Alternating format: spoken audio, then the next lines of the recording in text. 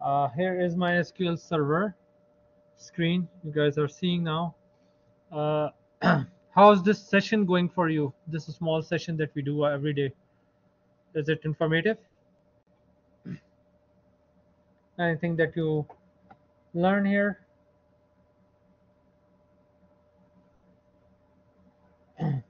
Better than developing the knowledge on this. So, okay, let's start some things here. Uh, let me just do this. Open up the Kimte database. Customer table is there.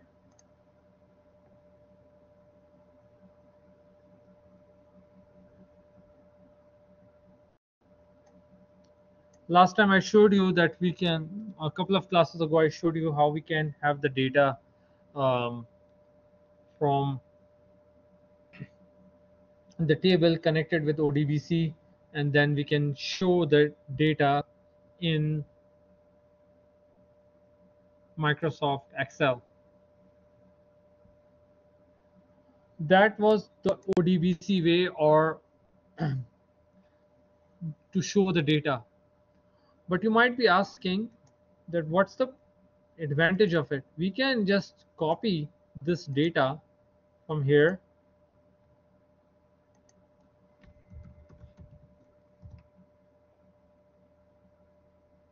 paste it in an Excel,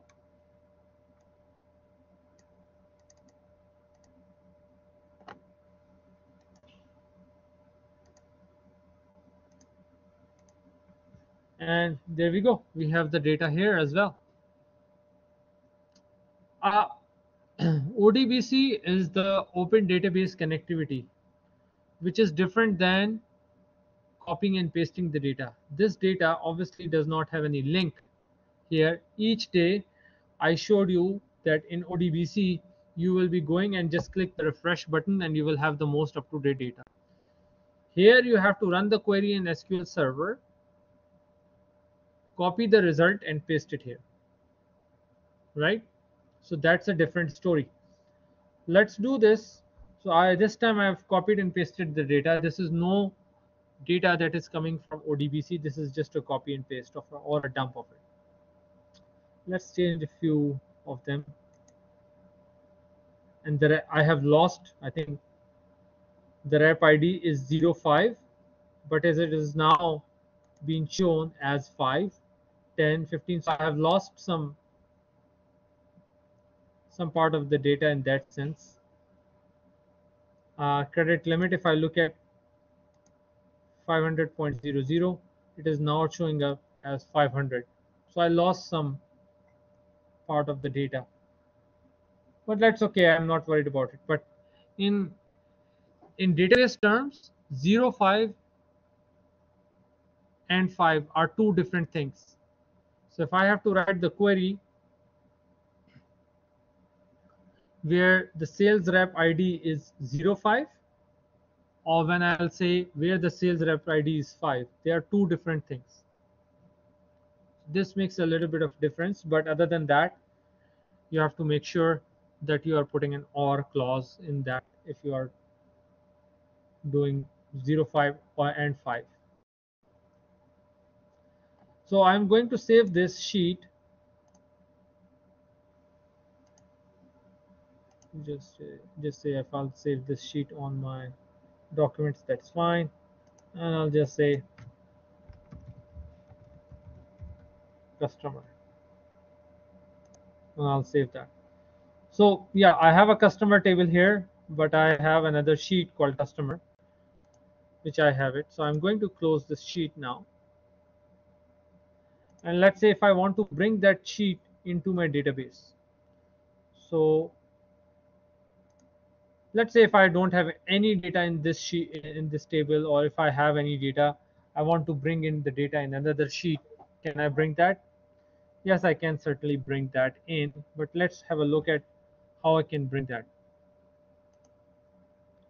So let's say if I go, I'll type import, and I'm sure you guys have it on your SQL Server.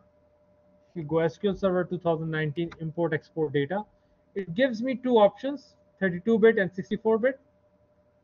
I don't know the difference, but let's say start with 32-bit because 32-bit is more compatible with any of them. So let's start with import and export wizard. This open up this wizard for me, showing that welcome to SQL Server import and export wizard. This can bring the data into SQL Server and out of SQL Server as well, but using this wizard. So this wizard will help me bring in the data. I cannot just go in here and right click and create table. Let's say if I want to create a new table, or I cannot go underneath it and copy and paste the data from Excel. There's nothing like that in here. So I need to bring in using this wizard. So I can say next, and then it says where is your data sources? Where is your data is residing? So I'll say okay, my data is residing under this Excel sheet. Okay, it says where is that Excel sheet is. Browse that sheet, please. So it is under my documents, customer.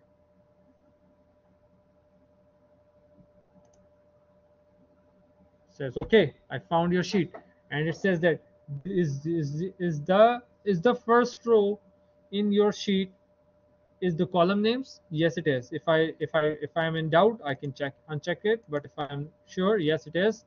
That's fine. So it is giving me some error. So it is showing me an error saying that I'm not able to read this file.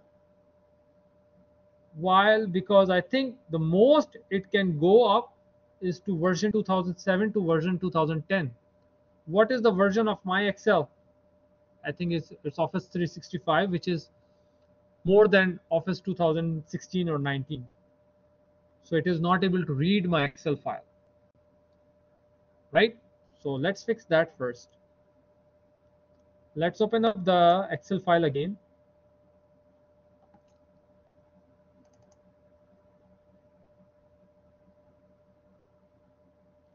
And then file, save as, browse.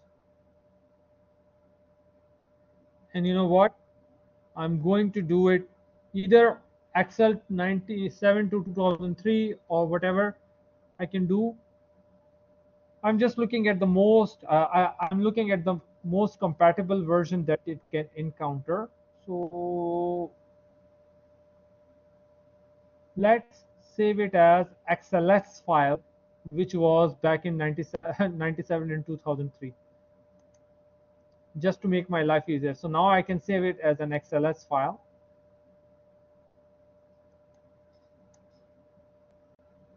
So now it is saved as XLS file. Let's see if I can bring it that way. Browse. And this time I'm going to look for XLS file instead of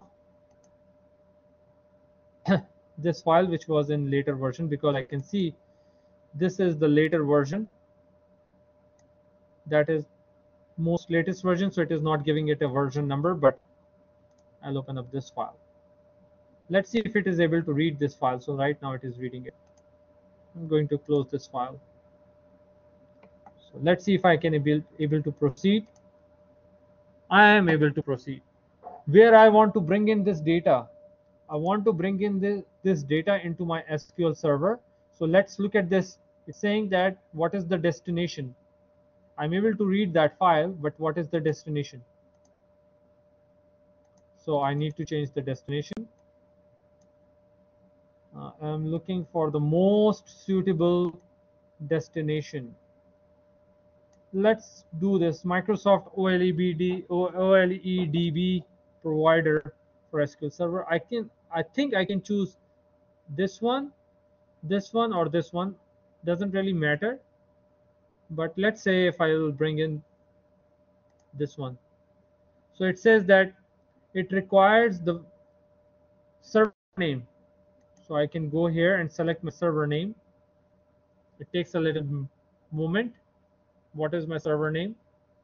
And if I'm not sure what is my server name, I can go and click on Object Explorer. and here is my server name. So I can copy this, go here. It's still looking for the server name, but if it doesn't find the server name, once it comes back, I will enter the server name manually. So I'll say, this is the server name. Don't worry, I'm providing you the server name. It says, what is the database that you want to bring in? As soon as you put in the server name, it fills up this drop-down menu with all the databases. Don't touch master, don't touch model, don't touch MSDB, don't touch TempDB. You can touch Kimte. This is my personal, and this is Stable. So let's say Kimte. Copy the data from one or more tables or a view. So how do you want, where do you want to select your data? Which you, it might be possibility that you might have more than one tabs in Excel file. Is it right? We can create more tabs in Excel. So I'll say I will choose it, but let me proceed. I can write query as well if I'm good with writing queries. I can do both ways. I can show you both ways, but let's start with the first one. Copy the data from one or more table. It says that I find that your data is available in the sheet 1. Is it in the sheet 1? Let's make sure.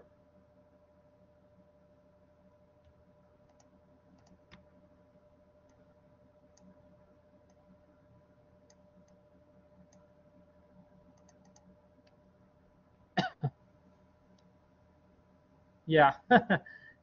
Can you tell me why this error is coming right now? Because it is currently being, this file is currently being held up by this process. Which process? This process is currently capturing this Excel file, so I'm not able to open this file. But to be honest, if I see this, this is actually the replica of the customer, and you can see at the bottom of your screen, sheet 1 is the name of the table. Sheet 1 is the, is where my data is. So it is saying that I will call this table as sheet 1. If you want to change the name, you can change the name. If you want to change the name, yes, you can. And I will call it this time, what I will call it, because I have already have customer. So I'll just call it customer 1, just to be a little different. Then, because I already have this customer table and I don't want to mingle or overwrite or do anything like that, I can do that. I can also do some I don't want this ugly name of sheet 1. I want to bring it in a proper naming convention called customer 1. But let's look at some mapping. So based on the data that you have provided in the Excel sheet, it has automatically identified, smartly identified some of the columns. Okay. When you created this as a character, as a character column with the primary key. This is varchar, but it is identifying it as n varchar. That's fine. It is finding the postal code as a float instead of character. It is finding the balance. So it is doing within the best of its ability to identify the column names. Not accurate as we would like to have, but it is trying to accommodate as much as possible. Can we change it? Yes, at this point we can change it. And we know that the customer ID cannot be null, but it is thinking that it can be null. So I can change it. So I can change as much as I want, but if I don't want to change, that will be okay. But problem is the data is coming up is a little bit different than our schema is. What our schema is, let's look at that. Our schema for the customer table, if I expand it and look at the columns, Our schema shows that customer ID is a primary key and it's a table. It is character 3, 3 characters. First name is varchar with the 60 characters. Last name is a varchar with 60 characters. Address is the varchar with 60 characters, and so on and so forth. Postal code is 5 characters. But as I said, it is trying to interpret with the best of its ability by reading from the Excel sheet. So I will leave it at that. I will not bother it. But here is the problem. When I will bring it as a float is a totally different data type than the character data type. But what it is trying to do, actually trying to read the Excel file. Let's look at this Excel file one more time. It is trying to read the Excel file and think of it that this is the best I can think of, that this is the float. This is the best I can think of, that this could be a more than a 60 character. So I'm accommodating it to 255 just to be safe, and then so on and so forth. Balance should be float. Credit could be float. This could be a decimal point number at any time. Customer ID could be a decimal point number at any time. So it is trying to be interpreting it to the best of its ability. Anyways, so that is my, that let's leave it at that. And in the edit mapping, you can see the SQL as well. You can edit the SQL as well.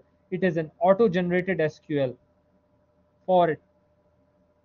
It is automatically behind the scenes will run this SQL before it brings the data from that table. So it has to do two things. It has to first create the structure of which table, customer one table, and give and create these fields for it. And once it's created the field, then it will be able to bring in the data from that Excel sheet. So first it will create, second it will append the data to that table. So let it do what it is thinking it's doing and click OK. And if I can see preview, so in the preview, it is showing me that this is the preview that I can show you, that this is how the data will come in. Looks good. Click OK. Next. And this is a totally different chapter, SSIS, but I'm going to leave it at here, and I'll say okay, I'm good with it. This is the summary, and please bring it in. So if as soon as I'll print finish or click finish,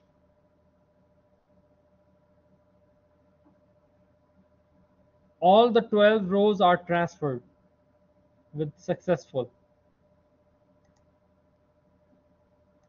No errors, no warnings.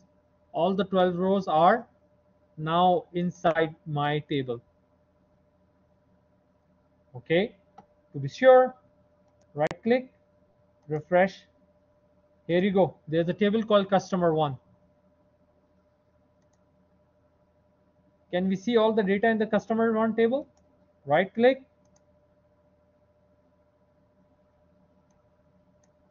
Here you go. The data is here. So I have lost the precision of rep ID. If I'm bringing in the data in here. So let's see if I can append the data underneath the customer table. Okay. First of all, let's look at this table. Is there any primary key here now? Let's look at that.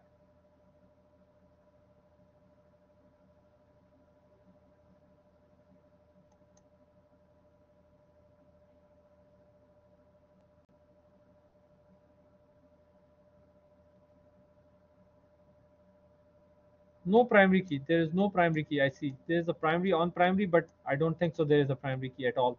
There is no primary key. So it has brought in the table to the best of availability. It does not care about your primary key. It does not care about your foreign key. It just bring in the data for it. Is it good enough? Probably not. So when you are database administrator, and this can happen, that you probably been asked or given the project that All of our employees are maintaining the customers in the Excel sheet. Your task is to bring in the data from those Excel sheet into our database, which already has a customer table. Things look a little bit more complicated now. Your Excel sheet has all the data. Your project is to bring the data from your Excel sheets, from your legacy database, which is your Excel sheet or your Microsoft Access database. And your task is to bring in the data as close as possible to your customer table. And this is just one table that I am talking about. There could be hundreds and thousands of data coming from different sources that you need to massage and make it according to your requirement to bring it into the database. Do you agree? So you have a task on your hand. So first thing first, your data as much identical, your schema should be as identical as your actual schema. Your actual schema is under customer table, which is this. The schema that you got is this. Totally different. Two different beasts. So you have the data available, but there's a compatibility issues between the data types. So how you can fix these problems, these issues? And you will have thousands of rows. You will not have 10 or 12 rows. You will have thousands of rows, and you want to accommodate as much column, as much data as you can. With the minimum data loss, you want to bring in the maximum rows.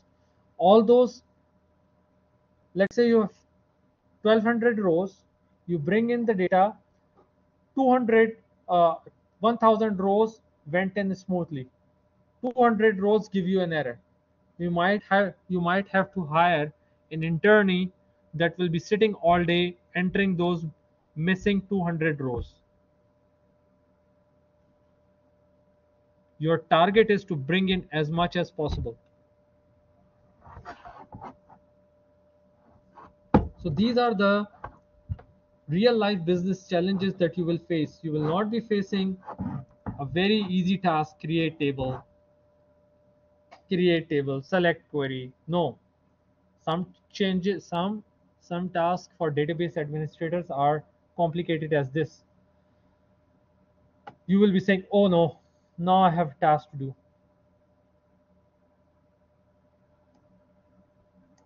I need to bring in the data properly.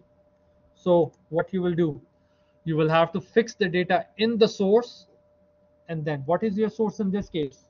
Your Excel sheet became the source because you are bringing in the data in the customer one table.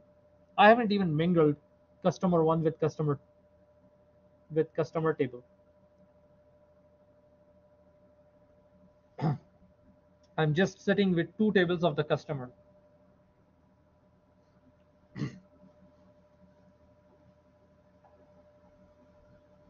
So do you understand the problem?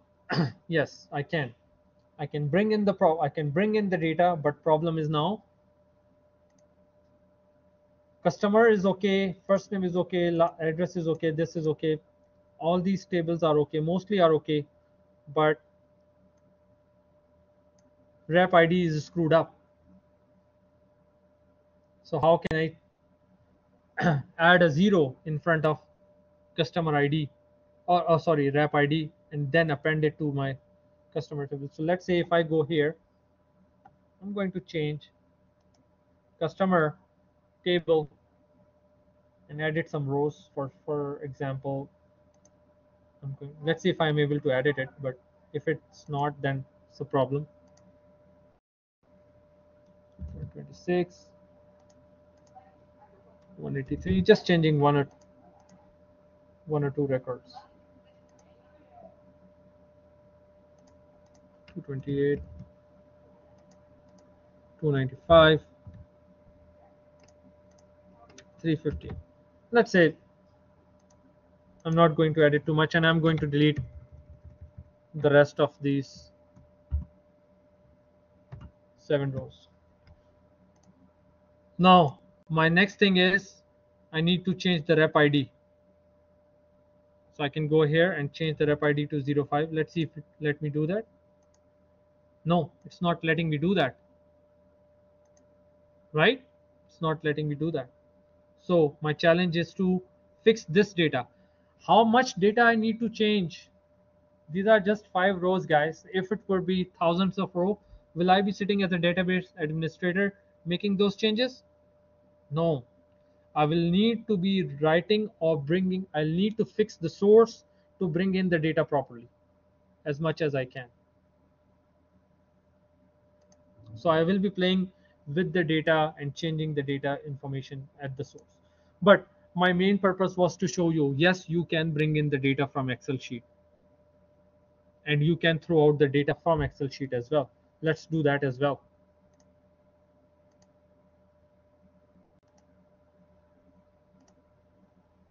Some things you will learn at job, and I'm leaving some questions unanswered for you. An unanswered question is that how much mapping that you can do as much as you can so that you will have the most appropriate data. Why I'm not able to delete? I'm going to documents.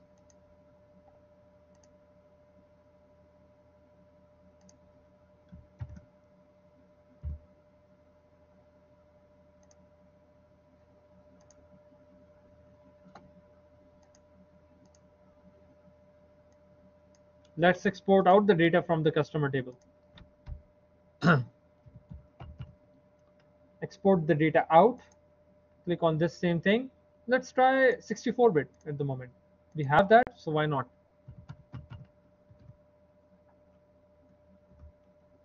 Import, export 64-bit.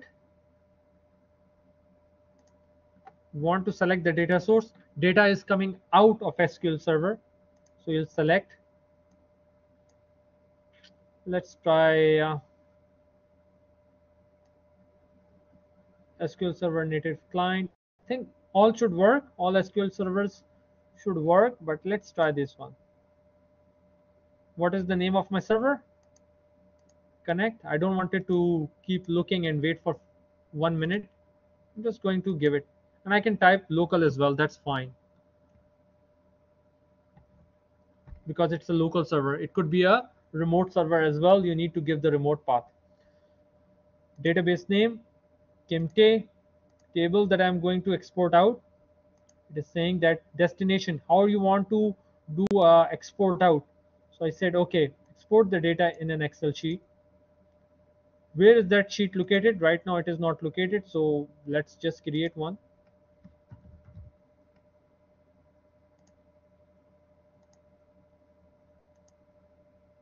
It is asking me to create a file.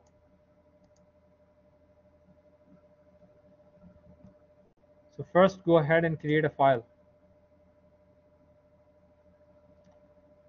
Should have let me create that, but new Microsoft Excel sheet should not be an XLX file.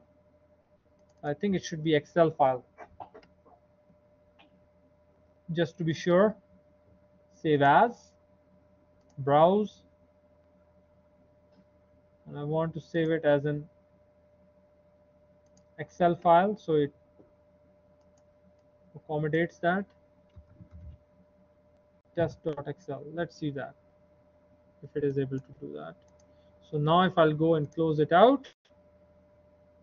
Okay, import export wizard. Your file that you are complaining is now ready. I want this to be out in there. So my customer data will be now exported out to Excel file.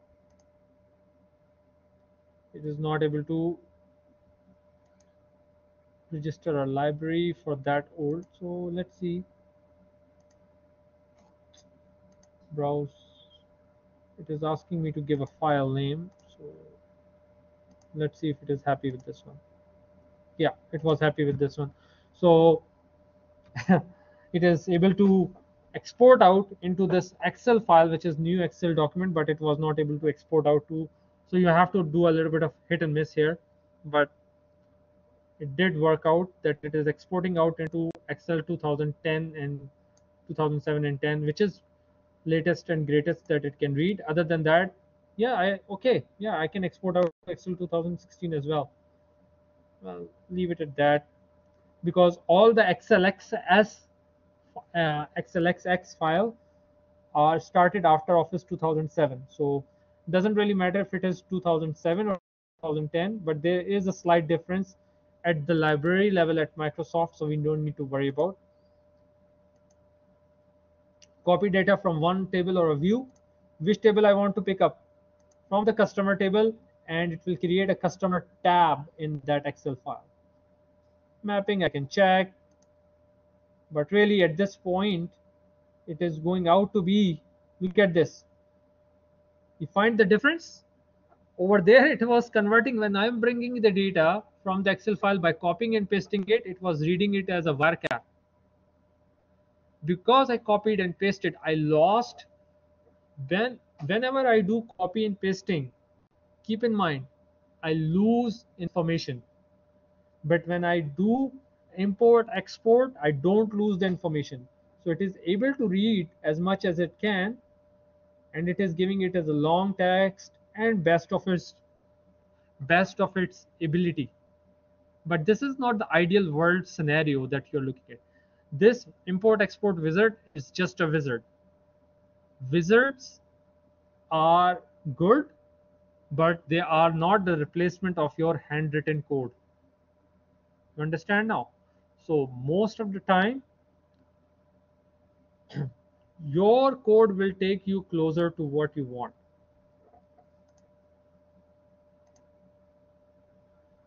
So it is saying that, okay, I'm able to read this error on global. So what's the error? So customer table, okay, edit mapping, that's fine. It is reading something. Run immediately. Let's see what happens. 12 rows are exported out to which Excel sheet? This new Excel sheet that I created. This is the garbage, I think. But let's see if I open up this one. Nothing. Oh, here it is. Now look at this. It is able to maintain the integrity of your data. 05 is there. And what's this exclamation? I have to look at it, but it is keeping most of your data intact. So copying and pasting, avoid as much as possible. Use import export wizard.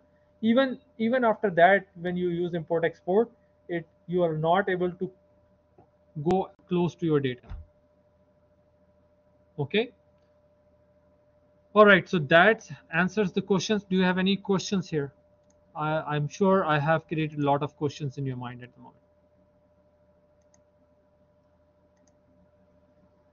But yes, this wizard helps you do that. I'm not the fan of, and this is the database administrator challenges that you can face as a database administrator, that you are not only just writing the queries, you are having the data from different companies, different sources, mingling them, putting them all together at one place. And it will be coming from, some customer will call it customer table, some customers will call it customer one table, your table name is customer table. All you need to do is bring in all the information from different sources and give you the information at the end. So that could be the challenging part. So that requires a lot of rework and hit and miss, and how you will do with the best of your knowledge. And there are packages that you can use called SSIS packages, which help you import and export the data. So that's a different topic or the subject to study in the SQL Server, to bring in data from sources. All you are doing at this level, you are doing mostly SQL, writing queries, which is good. But when you expand on the career, 2 or 3 years down the road, you will not just be only writing queries, but you will be granting permissions to the users. You will be revoking permissions from the users who left the company. You will be giving some people the read permission, some people the insert permission, some people the alter table permissions, all that.